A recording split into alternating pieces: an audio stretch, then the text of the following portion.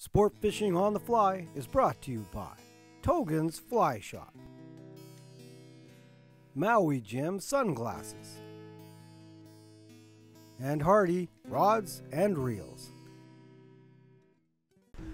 Well, hello everyone. My name is Passek, Fly Fishing Fanatic, and welcome to another episode of On the Bench with Sports Fishing on the Fly. Today I'll be tying a European competition pattern called the Diawl Bach. Diawl Bach. I always pronounce it wrong. It is a great little pattern. You won't find very many competitors planet-wide that don't have this in their box if they're hunting trout. Great little pattern. So what you're going to need today is for the hook, I've got a Hends BL254N. Now you don't have to use Hends. You can use whatever brand you prefer, but a nice short, heavy shank, short shanked hook with a fairly decent gap. For the thread, I'm going to be using Semperfli Classic waxed in an 8/0 pink. For the tail and for the throat, I'm going to be using some black Hackle. For the body, I'm going to be using some dyed black Peacock Herl. This happens to be the Intruder Spay Hackle. I like this because it's really thin. It's not as thick as the regular Peacock Hackle. It's been half stripped. For the rib, I'll be using some Fly Floss in red. And then for the cheeks, I'll be using some Fly Hot Orange Goose Biots. Okay, so let's get us going. First things first, give it a bit of extra wax just so it sticks really well.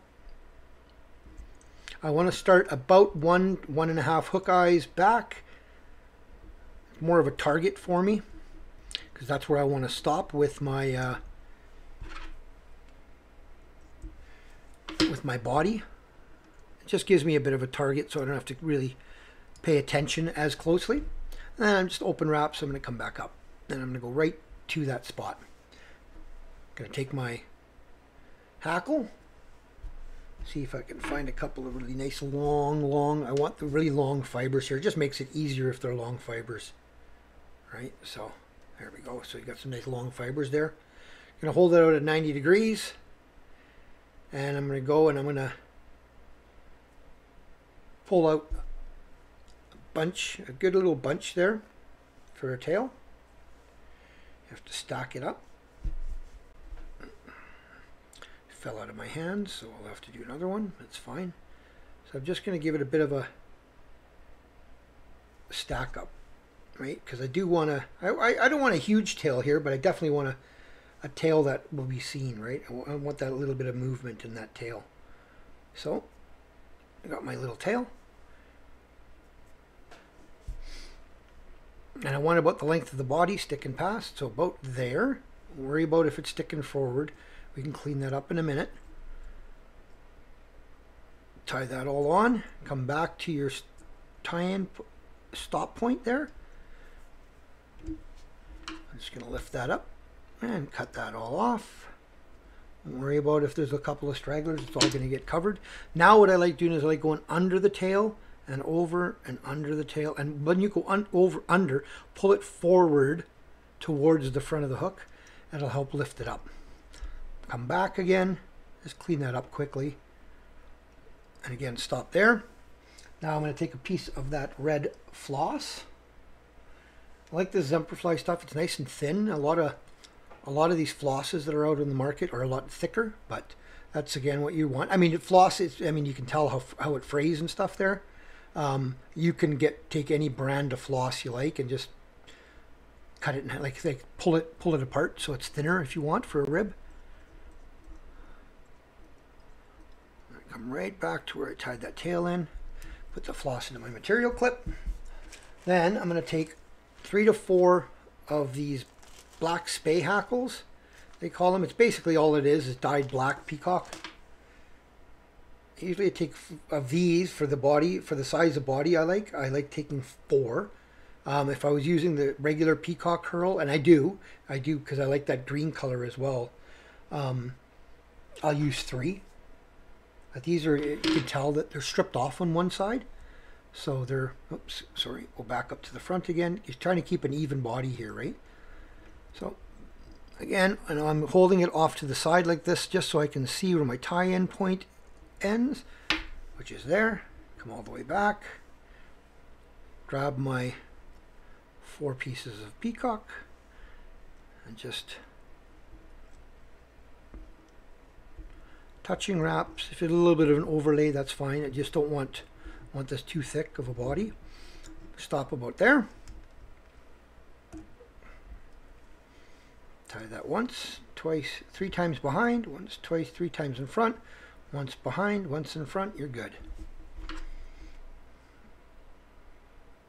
Off you come.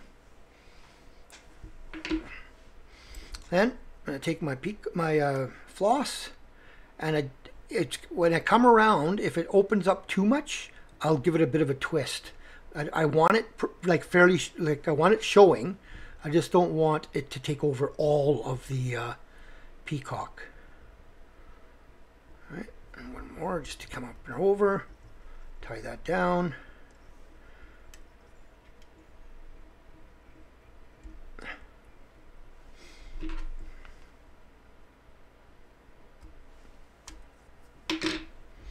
Okay, now at this point I like just giving it just a bit of a lift up into the vise, just a little bit.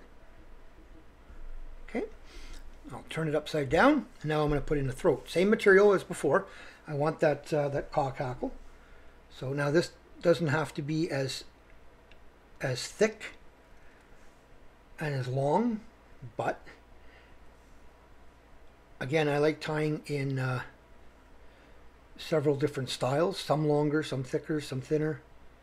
So, okay, and I'm going to tie it in longer than I need, just by holding it like this, giving it a loose wrap, and then a couple of tighter wraps. And see where I'm sitting. It's a little on the long side for me, so I'm just going to pull it down just a little bit. A little too much, so I'm going to pull it back out. Undo. It's the nice thing with fly tying, you can always undo, right? So that's about the length I want right there. Again, another loose wrap, catching wrap, get it? 3 or 4 wraps to see. That's pretty good right there. Cut off that excess. Now what I'll do is, because I got a little bit right there in the eye, I'll just do it around like that. That'll pull it out of that eye. I'm a real fan of using a lighter later on to clean everything up too. So now I'm just going to flatten this back out again, just a little bit. Now I'm going to take 2 Goose Biots, and I'm going to lay them along the side, and I'm going to lay it, I want it right along the side of the hook, and I'm going to make it right to the tail, right to where the tail starts. It's not that that's what I'm going to keep, but it just, I know then that thickness of the Biots is going to be the same where I cut it as the other one, right? So it just gives me a target point. Cut the other one off. And if you've got a thicker Biot like this one is, then just come back a little bit, right? So it's not exactly lined up with the other one. That's fine, because you're going to cut it anyway. Okay. Just make sure they're both laying the way I want them. That's about right.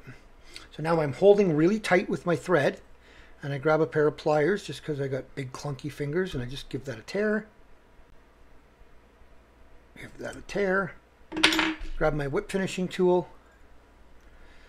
Like I said, I'm a proponent for using a lighter at the end, so I'm not worried about that little piece of Peacock that's at the bottom.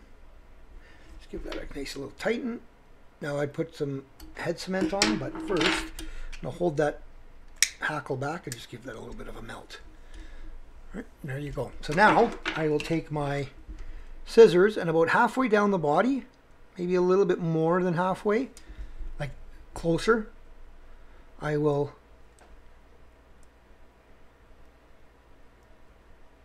cut that Goose Biot. This one actually turned just ever so slightly on me, so let's see if I can adjust her. Yeah, I can, right there.